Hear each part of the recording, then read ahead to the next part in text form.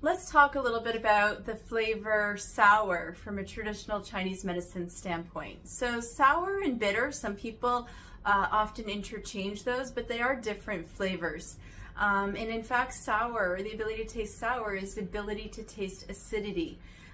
So if you remember to chemistry class where I remember we had to taste a diluted hydrochloric acid, and we were to look for the sourness of that.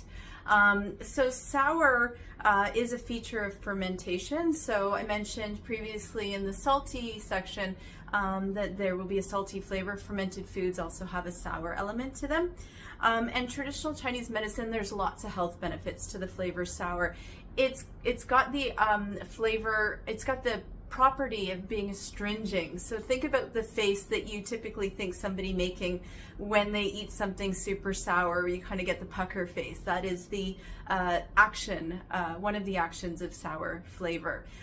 So it is helpful for treating things that keeping liquids inside the body. So treating urinary incontinence, bedwetting, diarrhea, excessive sweating, excessive menstrual bleeding. So these are all things that are astringing. The sourness has an astringing nature to it to address those. Also lifting sagging organs, so prolapse, hemorrhoids, and it's said to help lift flaccid skin as well. So perhaps it's an anti-aging thing, have more sour tasting things.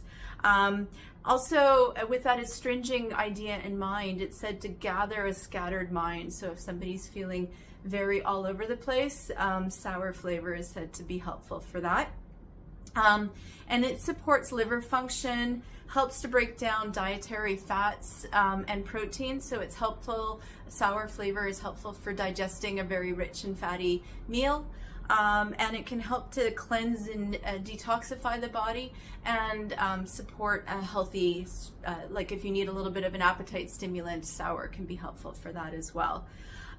So some of the foods that are helpful in this particular category, I mentioned the fermented foods. So anything that's pickled as well will have a sour nature to it. So pickled things like, or fermented foods like sauerkraut, kimchi, those are poi, those are things that are fermented vegetables that have a sour nature to them.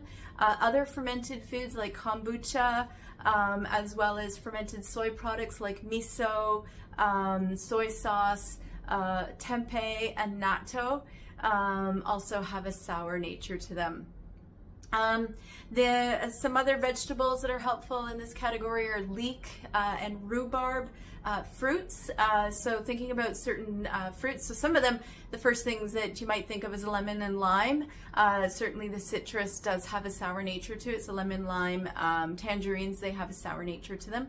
As well, other things like blackberry, raspberry. I love when I don't know exactly what the flavor of a blackberry. I love blackberries, so sometimes they're super sweet and sometimes you get that one that's really sour. I like that sour taste. Other ones, huckleberries, hawthorn berries, those also have a sour nature to them. Olives as well, and tomatoes, those have a sour flavor. Sourdough bread, it's said right in the name there. And adzuki beans, those are other ones that you can gain the sour element from. And then of course vinegar as well.